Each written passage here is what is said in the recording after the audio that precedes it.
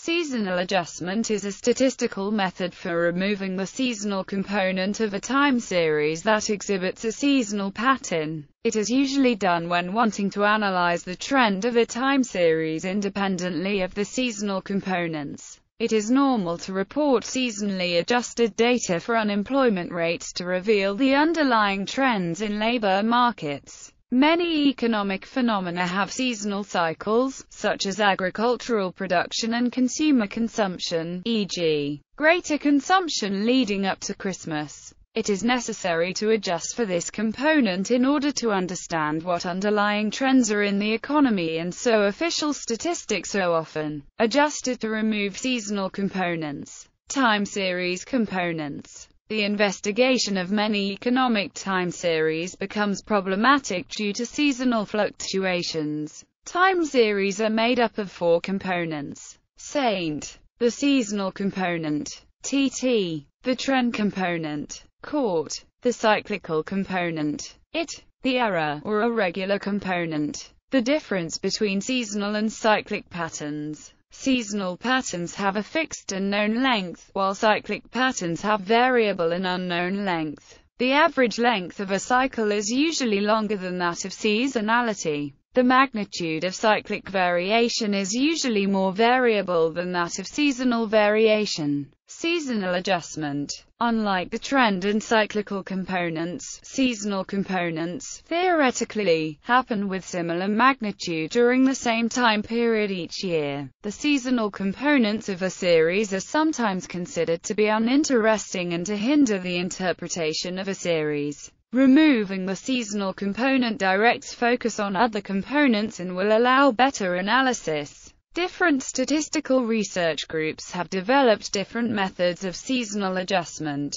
For example, X12ARIMA developed by the United States Census Bureau, TRAMO, SEATS developed by the Bank of Spain, and STAMP developed by a group led by S. J. Koopman. Each group provides software supporting their methods. Some versions are also included as parts of larger products, and some are commercially available. For example, SHASH includes X12ARIMA, while Oxmetrics includes STAMP. A recent move by public organizations to harmonize seasonal adjustment practices has resulted in the development of Demetra Plus by Eurostat and National Bank of Belgium, which currently includes both X12ARIMA and TRAMO seats. Example. One famous example is the rate of unemployment, which is also presented by a time series. This rate depends particularly on seasonal influences, which is why it is important to free the unemployment rate of its seasonal component. Such seasonal influences can be due to school graduates or dropouts looking to enter into the workforce and regular fluctuations during holiday periods.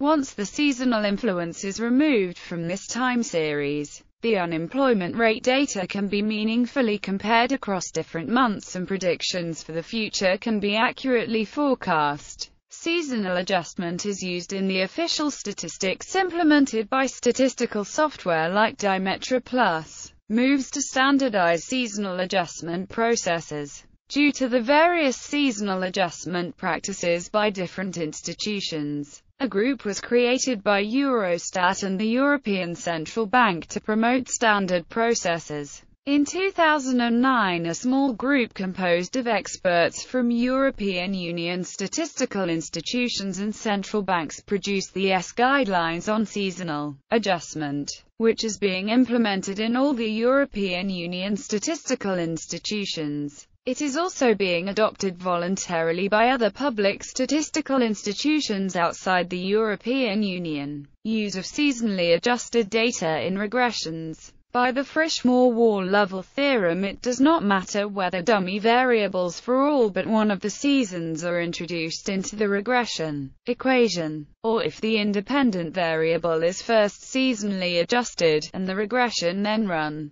Since seasonal adjustment introduces a non-revertible, moving average component into time series data, unit root tests will be biased towards non-rejection of the unit root null. Shortcomings of using seasonally adjusted data. Use of seasonally adjusted time series data can be misleading. This is because the seasonally adjusted series contains both the trend cycle component and the error component. As such, the seasonally adjusted data will not be smooth, and what appears to be downturns or upturns may actually be randomness in the data. For this reason, if the purpose is finding turning points in a series, it is better to use the trend cycle component rather than the seasonally adjusted data.